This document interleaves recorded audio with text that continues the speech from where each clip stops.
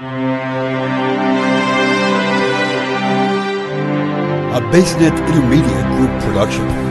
From BaseNet, it's about Los Angeles, with stories that will inform, motivate, and inspire. Now, here's Julie Moree about Los Angeles.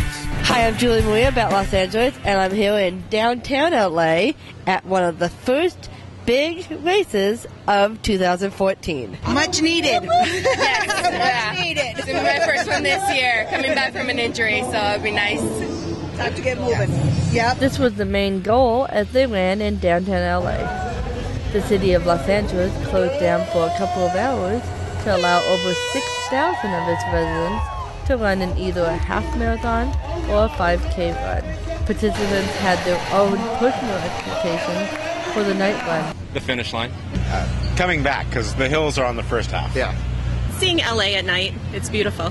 Running around Dodger Stadium, because I might honestly veer off course and try and hug the stadium. Just running through downtown at night and leading the charge. A drum line welcomed the runners back as they made their way toward an iconic LA vision.